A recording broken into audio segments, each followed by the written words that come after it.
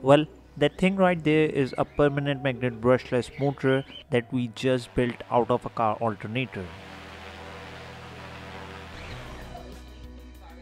Now if you have been through our previous project video, we did build a wind turbine using a truck alternator completely out of scratch. Even though we have used a 24 volt alternator, but that thing needed way more speed than what we have anticipated earlier. Besides that, we have to energize the rotor in order to magnetize it, which in case of wind turbine is a complete waste of power. So in this video we are going to convert a car alternator into a permanent magnet one to see if it's worth repurposing it as a generator, or who knows, we might end up converting it into a powerful brushless motor. We have different opinions on that, so we are expecting different results. But before we jump into the build and find out, it's time to settle those differences right now.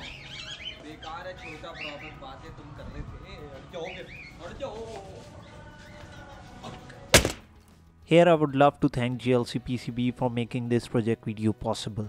They are one of the largest PCB manufacturers around the globe, providing finest quality services right at your doorstep. We have partnered with GLC PCB for the last 3 years and not a single glitch in their services, whether it's customized printed circuit boards for our project or their assembly. So don't forget to visit GLC PCB to get great deals on your order. The link is in the description below. For this conversion, we are going to use a 12 volt car alternator. This alternator converts the mechanical energy of an internal combustion engine to top up the battery as it powers the onboard 12 volt accessories. The fact that they are attached to a fuel sucker makes the design of these alternators justified. Inefficient yet robust. I mean, who cares about the efficiency when you have plenty of power to lose?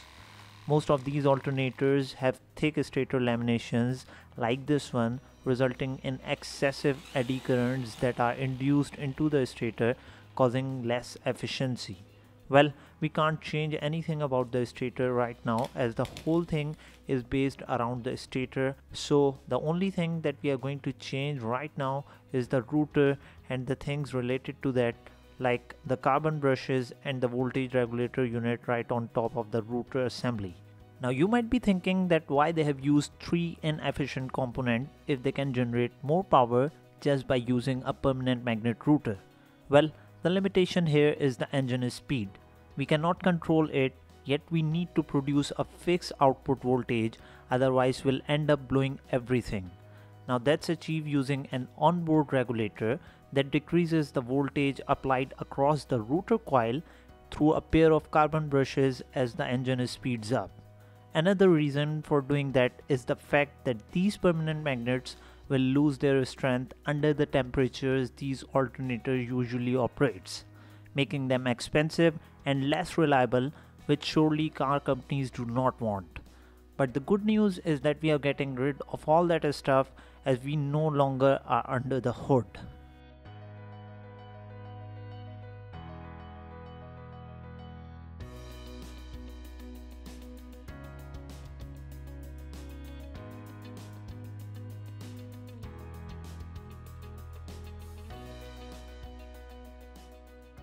As everything is apart, we took the dimensions like the rotor diameter and the height of the stator coils in order to determine the size of the magnets that we are going to need. Thankfully, the neodymium magnets that we needed were exactly the same size that's used in a brushless hub motor from a hoverboard. We have got quite a bunch of them laying around, so we poured one of the hubs with thinner to let the glue soften. This will later help us to salvage the magnets quite easily. Once we finalized the rotor design, we outsourced the whole machining process, and here it is, a job well done. Well, we have got a 17 mm shaft to which the faceplate and the drum is welded. We have got 3 mm collars on either end of the drum that will later help us to align the magnets vertically on the drum. To further cut down weight, we drilled 6 holes on the rotor faceplate that will allow the air to flow across, making everything cooler. Later we salvaged the magnets from the hub and we needed 24 of them.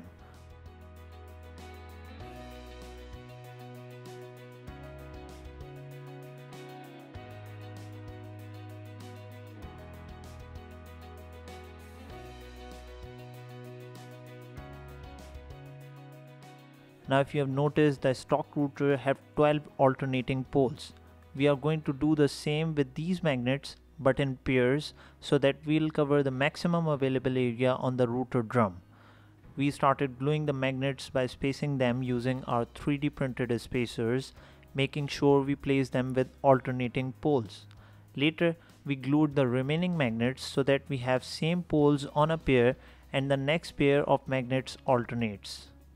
So guys, we did manage to get all the magnets in place on the rotor, but before we spin it inside the alternator, what we are going to do is to secure all these magnets so that they won't fly off at 4000 rpms, and for that we are going to use a thread to get over on top of these magnets, and we are going to do all that stuff on our DIY lathe project, so stay tuned for that project as well. Anyways, we applied 2 layers of thread that's later strengthened by super glue. Well, the right ingredient here would have been carbon fiber, but for the time being we are unable to get that, so fingers crossed.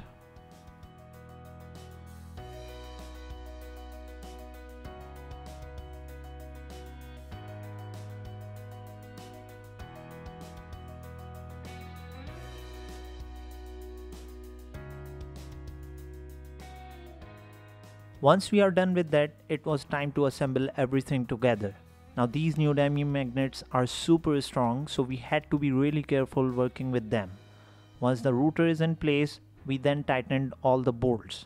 Now before we head to the test bench, we soldered all the wires directly to the winding, eliminating the on-board rectifier unit as we don't need it right now.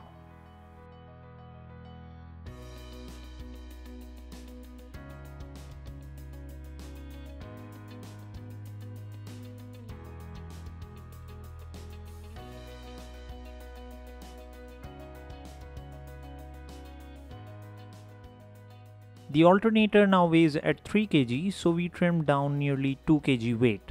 Now that's great considering the fact that from now on we don't have to deal with any inefficient parts. To test the amount of power this alternator can generate, we mounted it to the vise.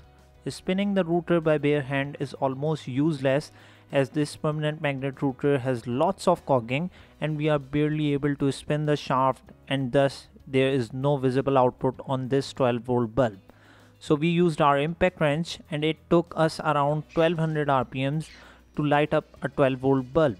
Now is it good enough? Well, not yet. Usually wind turbines spin at 700 rpm, and even if we are going to use a step-up gearing, I doubt it will spin the rotor fast enough to produce reasonable amount of power. This might be resolved by using a 24-volt alternator and somehow decreasing the cogging effect, but that's a subject for another project video. Now if this alternator needs to spin that fast just to produce 12 volt, imagine what it's going to do if we are going to run this thing on 42 volts. Well, that's exactly what we are going to do next.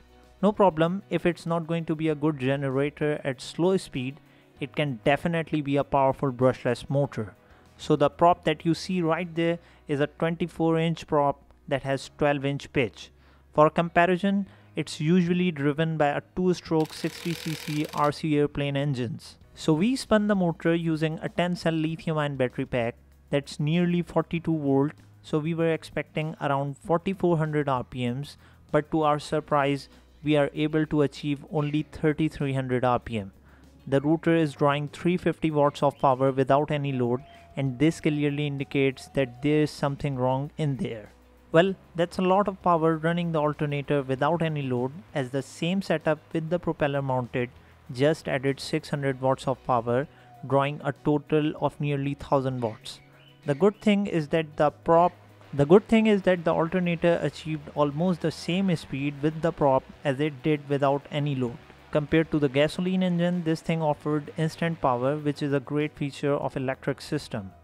Well, it's our first time converting a car alternator into something that's more useful for us, so I guess we should call it success.